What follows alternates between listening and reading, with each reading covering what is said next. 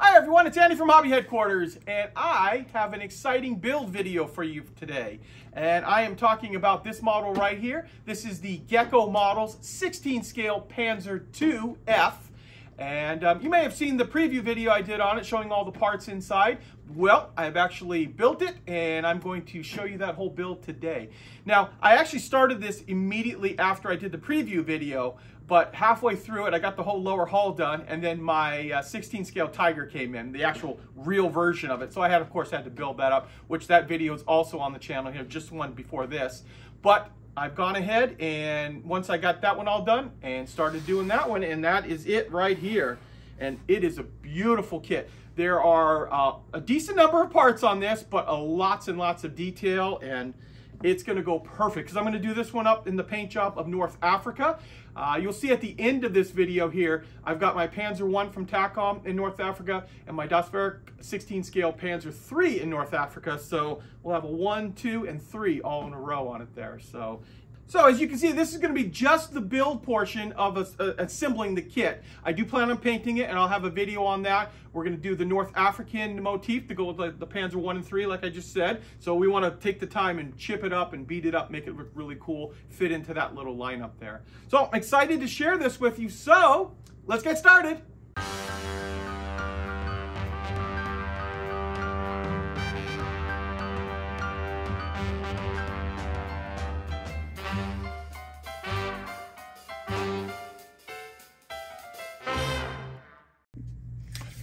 Okay, let's start off by building the lower hull. Now, on this first step here, I'm showing you in step 1 how the instructions call out for this here. Because there's a lot of little pieces here that we need to get all glued up and in the correct angle. So I've gone ahead and to jump a little bit ahead and started to do that. And you can see how this will get mated right into the back of the rest of it.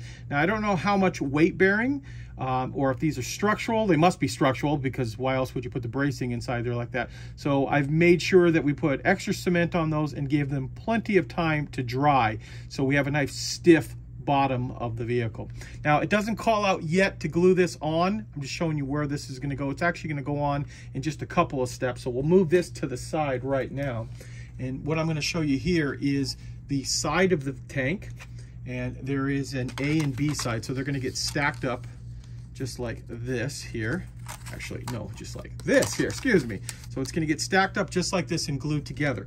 But before we do that, we have to insert these little pieces here, which I'll show you too. I've gone ahead and jumped ahead and built them already. You don't actually apply any cement. They're pressure fitted inside there, and you get that little shaft in there. Do have to clean up a little bit on them, but I wanted to give you an idea how it's going to go. So once that goes in there, it'll get glued into place right here with that peg staying up. Not quite sure yet at this point why it needs to be done that way, but that's how the instructions are going to call out. So once that gets glued in, the other side comes in and kind of like sandwiches it together and holds it into place there, just like that. So I'm going to go ahead and get all 5 of these glued into place, and then of course glue the entire edge of this down right now.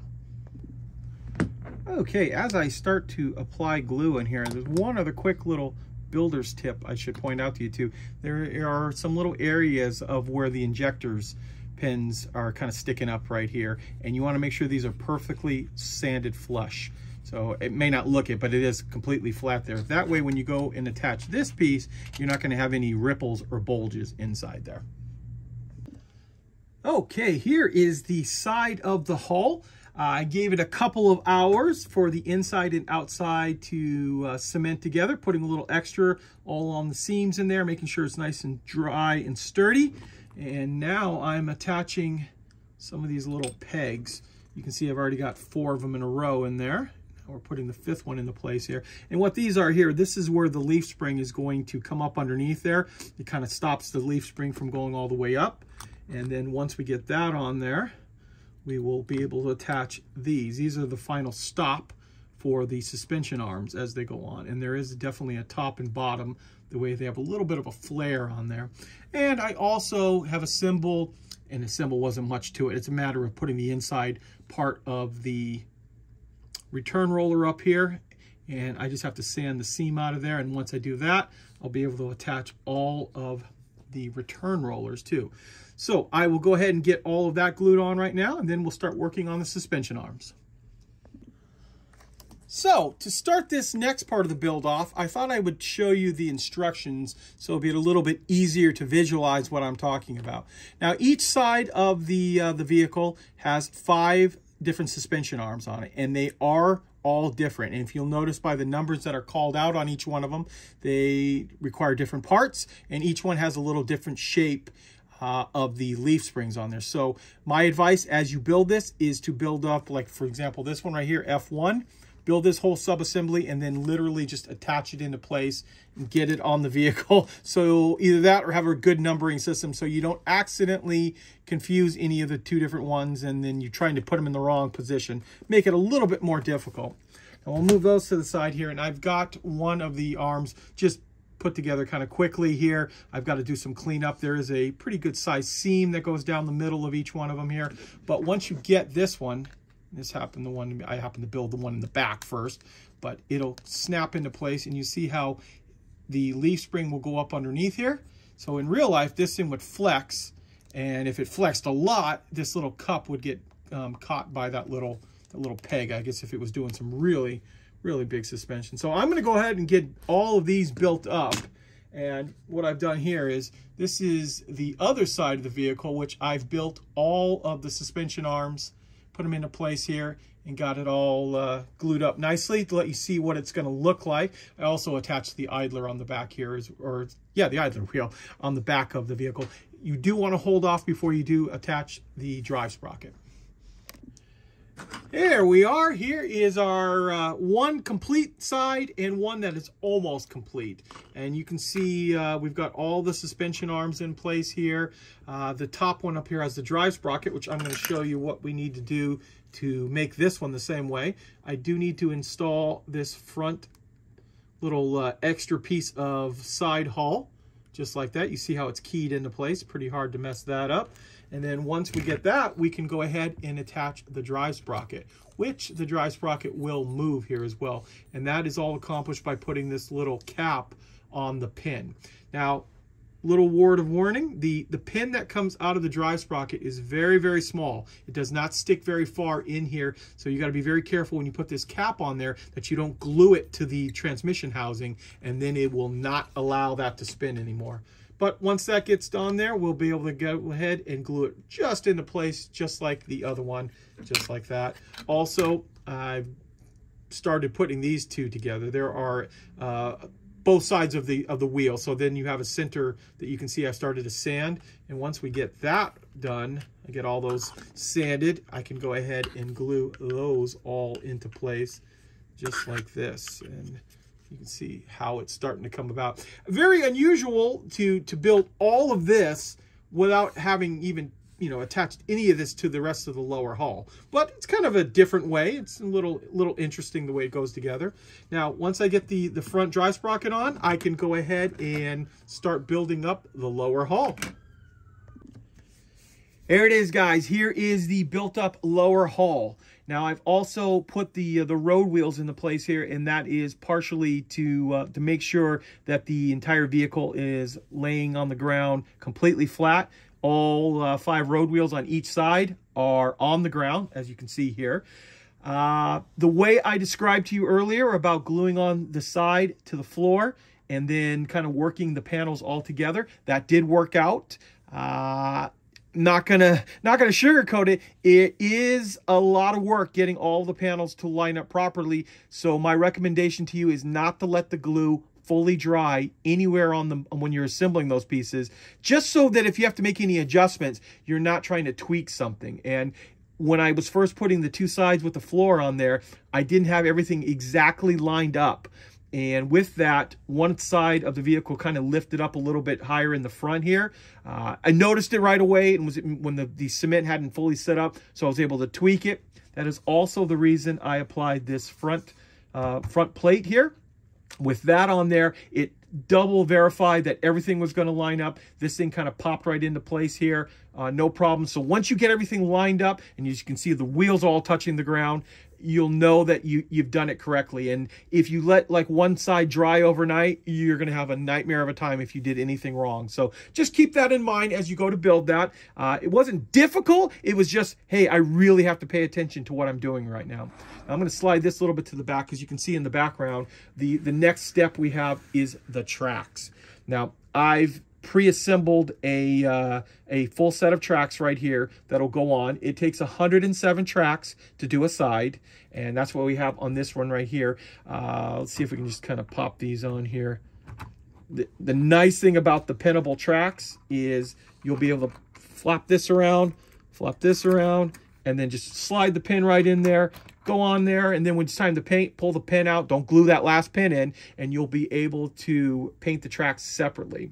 And I still have a little cleanup to do on those, but now what I'm going to do is, since I've got one side done and I figured out how to do it, I'm going to take and show you how the actual tracks go together for the other side.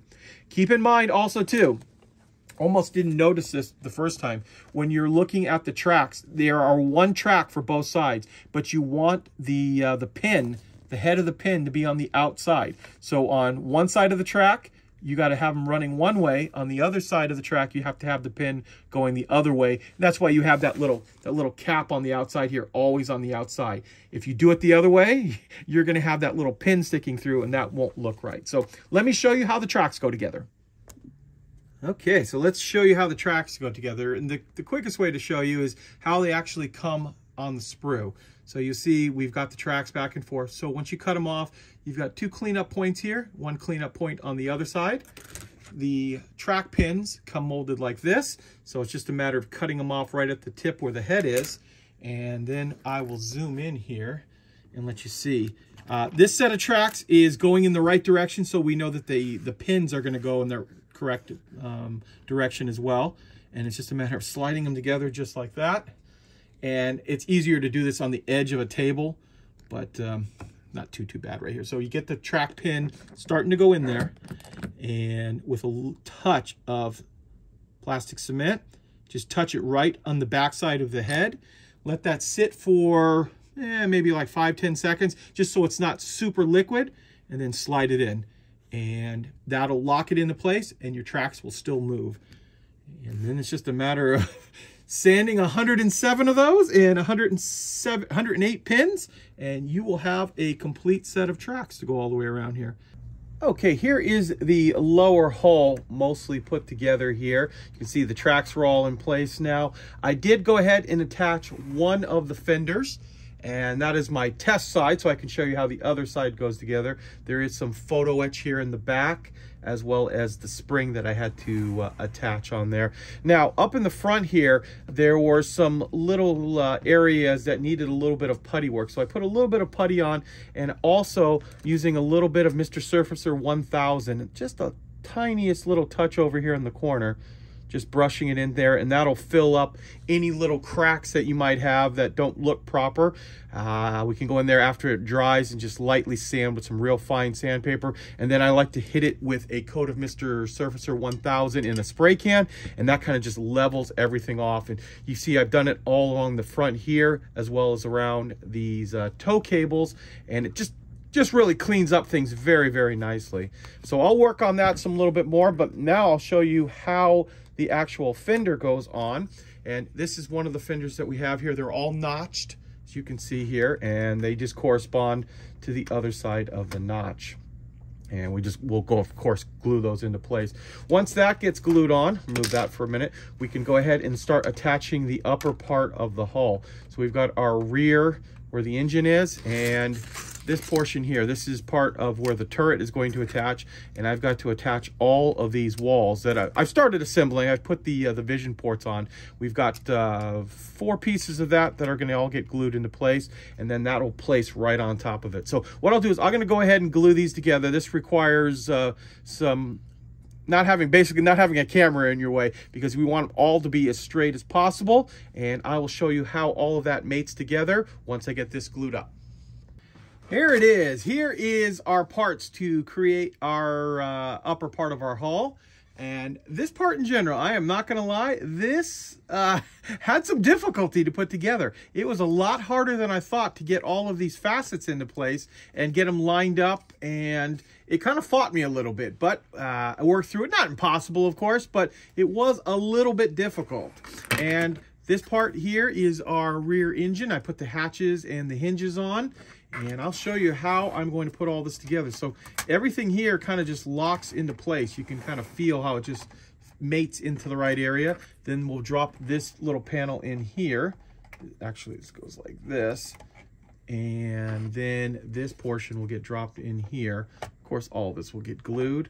There is a stowage bin. This is an option on it that you can either stow it over here or you can create it to fit in this portion of the build. I'm putting it on this side because I created the stowage rack here for the jerry cans that'll go on the side there. And lastly, I'll have to install this antenna holder and the antenna. Even this antenna was like 5 parts to put together inside here. So lots of little parts in here, but I think it looks really good. And of course, that'll get pushed all the way inside there. So I will go ahead and glue all of these pieces into place.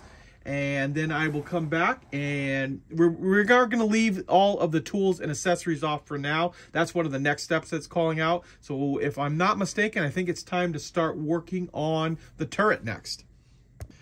Here is what all of the stowage boxes on the side, as well as the stowage rack for the jerry cans, looks like, all put into place. Also, I did go ahead and build the exhaust, which is just a couple of parts, and this piece of photo etch that you have to bend around here as a little protective cover.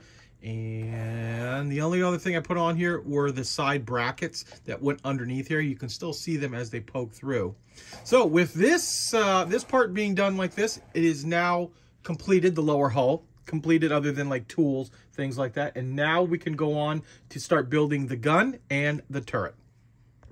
Okay, as promised, I'm going to start working on the turret here. Now, there is a lot of parts, a lot of little parts in the turret. In fact, I'm going to show you just this little piece of the instructions. This is just for the cupola. You can see how many pieces are inside that. So, needless to say, I'm going to start, as you can see here, creating sub-assemblies that it's just going to make it quicker and easier. Try to film as much of it as possible, but so much of this tiny little tedious work that my hand or the camera is going to be in the way. But I'll give it kind of a breakdown of what's going to happen here. So here we have, I guess this is part of the mantlet. I mean, I always picture the mantlet being up front, but this is the part behind the mantlet. This is going to get attached in here with these adapters here, which have the little hole in there. I've glued one side in to hold it, and then what I'll do is I'll come back and glue not the hole, but the actual brace, and that way the gun will be able to go up and down just like that. We'll get that glued in. Then, of course, once that is all attached, the whole piece will get attached right here up in the front. And then, of course, the bottom will come in here like this. So it's not very difficult. There's just a lot of little parts that are going to be making up. We also need to go ahead and put all of the little vision ports in on the sides here. And then, of course, all those parts that will make up for the cupola here. Now, the cupola is made of lots of parts like I showed you. So this little hatch will drop up inside here. This will go up inside under that. And I need, of course, put all of the glass inside there. Plus, also assemble the 2cm gun as well as the MG34, which I've already started doing. All that will get mounted up behind there. So I'm going to go ahead and put most of this together right now, and then I'll come back and show you what it looks like. Okay, you can see I've got the turret all assembled now, and actually the part count wasn't as bad as it looked in the pictures. Went together pretty quickly. But now I've spent the last 3.5 hours putting on all of the little parts, all the little accessory parts. So like the area where that's going to attach the spare wheel, the road, the headlights, the no-tech light, the horn, stuff like that. Also started creating all of the jerry cans for the back here. There is a little photo etch insert that replicates the crimp in there. Plus there's lots of other little things like the lights all those little tiny parts that I left off until the very end of the build, and that is so they're not in the way and I'm not knocking off all of those parts on it there. So I've got just probably about maybe 15, 20 more little parts to get glued on here, little tiny things like the brackets and things like that, and these lifting hooks as you see me putting on right now. So I'm going to go ahead and put that on and check it over to see if there's anything else other than the tools. And then I will give it a quick shot of Mr. Surfacer Gray to put everything all in the same color. You can see here on the back, like the stowage bin is in a darker gray, and that's because that hasn't been sprayed yet. Also, did have to put a tiny bit of filler right in here. Couldn't get it to meet completely, but it was very, very minor. I'll just do a little sanding on it and a little filling with the primer, and that should be ready to go. So let me get all these other parts on, and I'll come back and give you a final reveal before it's time to paint.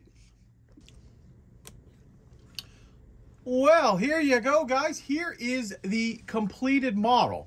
And completed in the sense it doesn't have the tools, the clear parts, or any of those other kind of things on there right now. We're going to put those on all after I do the final paint job. As you see here in front, I have my 16 scale Tank Commander figure out in front to kind of give you guys an idea of scale.